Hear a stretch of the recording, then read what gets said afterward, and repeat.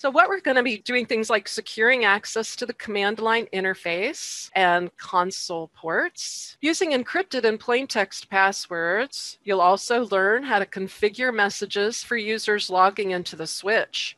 These message banners are also used to warn unauthorized users that access is prohibited. By the way, this is some text you could probably use to answer one of the questions that you're going to find later in this document. We've got a couple of desktop PCs now, PC1 and PC2. PC1 is connected to switch S1, which is a layer 2 switch, meaning it doesn't do routing. But you're going to learn all about layer 2 in module 3. And we've got PC2, which is connected to switch S2, also a layer 2 switch. And then the two switches are connected to each other back to back. The dashed black line indicates this is a copper crossover cable, which again, more of a legacy thing because we have something called auto MDIX now. And you'll learn about that in module 3 too. Oh, no, that's module 4. S1 and S2 are connected because they are the same type of device. So they're connected by a crossover copper cable. And then PC1 and PC2 are using a straight through copper cable to connect to their respective switch. Let's see what it wants us to do. The first thing it wants us to do is click S1, and they're not going to mess around having us use a terminal emulator. We're going right to the nitty-gritty, to the CLI, the command line interface. We have a kind of a shortcut to do that. So once we do that, we're going to see the switch prompt. This is factory settings. So the first thing it wants us to do is enter privileged exec mode, which we use the enable command, EN for short. Notice that our prompt changed to reflect privileged exec mode, which also looks similar to that Linux superuser prompt. Now it wants us to examine the current switch configuration because we have to be in privileged exec to do this. And the command to do that is show running config, which we can type RUN tab, or we can simply type show run for short, or I believe we can show R for short. Yeah, we can. So the first question is, how many fast Ethernet interfaces does the switch have? So we have fast Ethernet 0/1 through fast Ethernet 0/24. So how many does the switch have? 24. 24, that's right. And a fast Ethernet interface is 100 megabits per second bandwidth. A megabit per second is 1,000 bits per second. Again, you're going to learn this in this week's materials. The next question is, how many gigabit Ethernet interfaces does the switch have? So if we scroll down a little further, how many gigabit Ethernet, or GigE for short, because I have a hard time saying that. How many does it have? There's 0/1. Again, the first, so the module is 0, and then on that module, there's ports 1 and 2. So we have just 2 gigabit Ethernet interfaces on the switch. There's more fast Ethernet because those are going to be more for the end devices, the users and things. And there's only 2 GigE on this particular model, because on this model, those are more used for uplinks to connect that switch to an intermediary device. So there's 2 of those. By the way, a GigE, it's 1,000 megabits per second, or that's 1,000 million. So that's 1 billion bits per second. So that's why you're using that to connect to your intermediary network device to get connected to the rest of the network. The next question is, what is the range of values shown for the V2Y lines? That would be here. So that would be 0 through 15, right? Or you could say 0 through 4 and 5 through 15. Either one would be correct. So that was the command to show the running configuration that's in the random access memory, the volatile memory. What command should I use to display the current contents of non-volatile random access memory, or NVRAM? Be a show command, right? The show starting config. Yeah, so I can just type STA and tab, or show star for short will work. It says startup config is not present. Why isn't there any config there in non-volatile RAM? Because we haven't saved anything to it yet.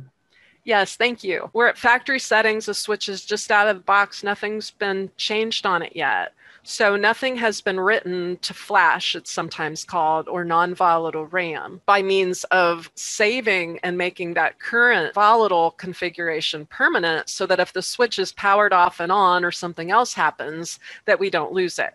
So right now we would lose any configuration that we have if the switch were to reload. So that would be the last answer to that. The next thing it wants us to do is start creating a basic switch configuration. And it's going to walk you through how to enter these commands. To do anything, we have to go into configuration mode, and you have to be in privileged exec mode to do that. So you can type configure terminal, or for short, you can just type CONF space T. And it wants us to set the host name to S1. So we type in hostname S1. And at this point, we want to get back to the privileged exec line. So we're going to type exit. Now, the next thing it wants us to do is to secure access to the console line, because right now there's nothing stopping anybody getting access to this switch. So it wants us to go ahead and secure this console access line. So we're going back into configure terminal mode. And now we go into line mode because our console and our VTY lines, we use line mode. Line, which line? Console. 0, you have to put the 0 even if there's only one. And it wants us to set a password. Let me in. By the way, you have to make sure not to have typos in these because the packet tracer scoring will only give you the points if you have it spelled right. So the password's let me in. Now, before I put the login command, which goes hand in hand with the password, I just want to demonstrate something. If you put a password and you don't have the login command to accompany it, it will actually still let someone access the console. So if I go all the way out now, I'm completely out, and I hit return. As you can see, it will still let anybody and their brother who wants to access the switch to access it, even though you saw me type in the password. That's kind of a misconception that's pretty common about the command that I just entered, which is the password command. Without the login command, it will still allow someone to connect. The login command is to activate password checking. So now let's go back in and add that login. Okay, so now if I go back out, there it is. So adding the login command actually activated password checking, and that's why you always have to have the two together. So the password is let me in, and we're in now. Step 3 is to verify that, which I just did. And the next thing it wants us to do is set the enable password. And that's because we want to protect all those advanced commands that can change the configuration of the switch. So it says set the enable password to C1 $C0. Again, you got to watch the spelling so you get your credit. So we go into privileged exec mode, configuration terminal mode, and we're going to set enable password C1 $C0 and exit. And then this is the password to get into the switch. And now I've got C1 $C0. Can't quite type that one as fast. So there we have it. We have configured the passwords. We're starting to secure. Security happens in layers. We're setting our layers of security. So now when we show run, we see our password, and it is in plain text. So if someone's looking over your shoulder, or what if they got access to a config file that someone had created and put in a backup location. So just to kind of make it harder to access the switch, we're going to change the enable password, which is plain text, and use a better security measure, which is enable secret. And this one, we're going to set it to it's a secret. And there's a note here, which is good to know, right? The enable secret password overrides the enable password.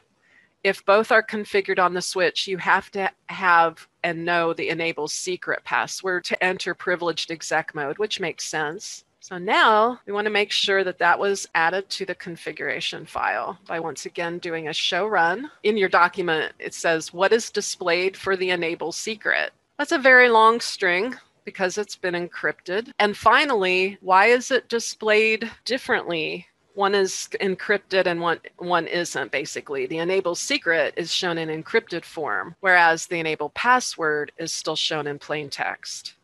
We really want all of our passwords to be encrypted form, no plain text. Again, security being a concern there. So let's look at another command. This is a command that's important because what it will do anytime a password is set, whether it be on a console, a VTY line, anything on this device, we want to use the service password encryption command. So let's go ahead and see what happens when we do that. And you can type serve and tab and something like PAS and tab, or you can abbreviate it. Now, remember, before we had the enable password was in clear text, as was the console password. So let's go back and look at our running config now. So by typing the service password encryption command, it went back and it actually did us the service of going ahead and encrypting passwords that were entered in the past, such as the enable password and the console password. So the answer to the next question is, if you configure any more passwords on the switch, will they be displayed in the configuration file as plain text or in encrypted form? So what would the answer to that be? Will there be any more plain text passwords displayed in the config file going forward now that we've turned on the password encryption service? They'll be encrypted, right? Existing and going forward, they will be encrypted. That's a good security measure to do. Okay, in part 3, the next thing it wants to do to help secure the device is to configure a message of the day banner, which is a feature that will allow you to configure a message that someone will see if they're logging onto the switch. Let's see if it'll let me copy and paste this. It did. I had to do a Control C over here. I'll do a Control A to go to the beginning of the command line. That's a shortcut, BANNER space MOTD, and then exit. So when will this banner be displayed? Go all the way back out of the switch. It's not showing right now, is it? But if I hit return to get started, so that's when it's displayed. It's displayed when someone accesses the switch through the console port. And in this case, to be more specific, it was when I pressed enter or return to get started.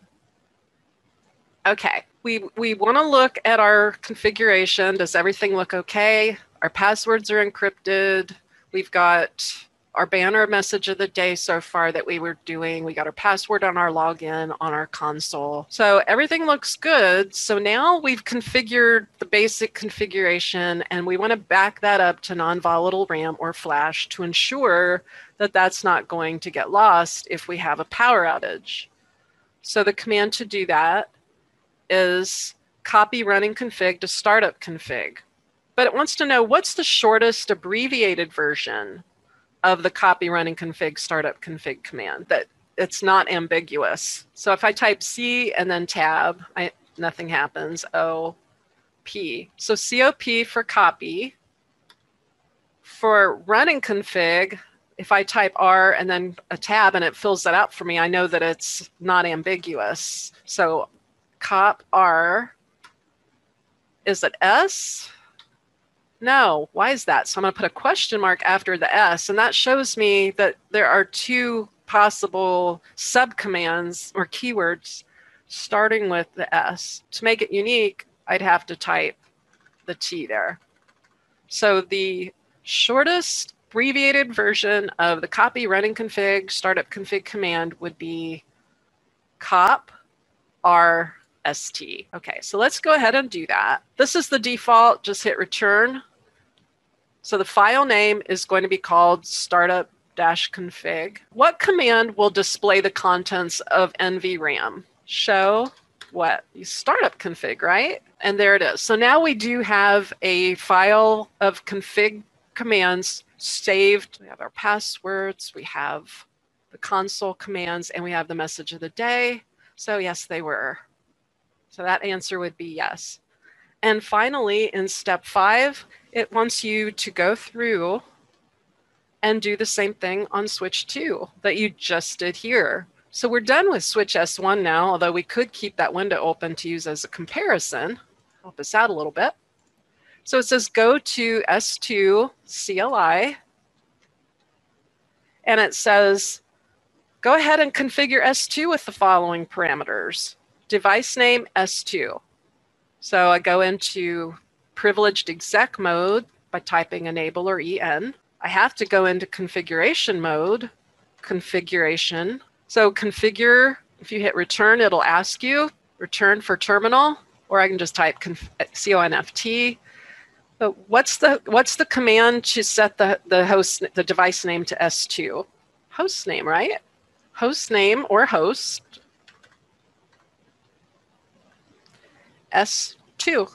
This is switch S2. Our prompt immediately changes to S2, and we want to protect access to the console using the let me in password. So that's a line command. We have to go into line configuration mode. What line? Console 0 or con 0. We have the password command.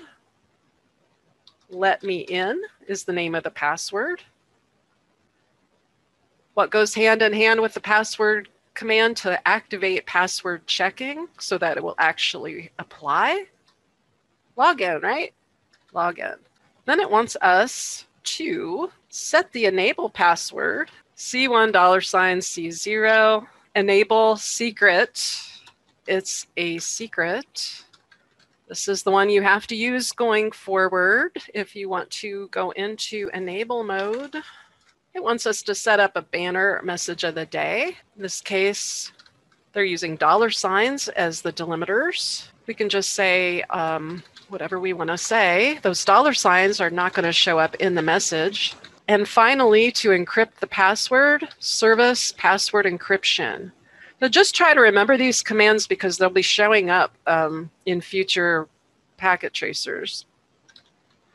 And then finally, if we show startup, there's nothing there. So we have to make sure to copy the running config to the startup config, accept the default value, show startup config to verify everything looks good. And now if you go to your instructions, you'll see a button here called check results. This is important because before you turn in your assignment, you want to see, and I'm going to close these consoles. It'll say, congratulations, you completed the activity.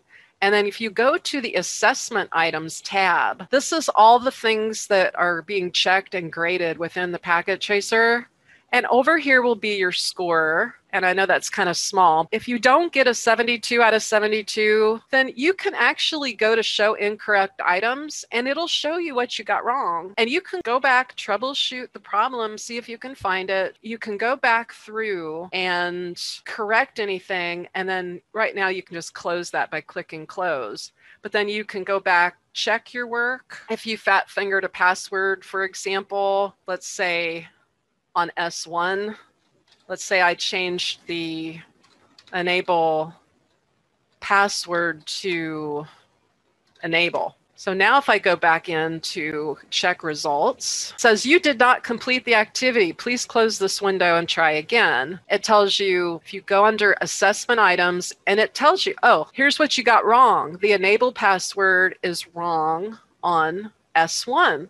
So the name of the device is here, and then the subcategories are the different items on that device. So you can go back, and then that would give me 68 out of 72. But if I close this window, go back to S1 and correct that, then I'll be good to go.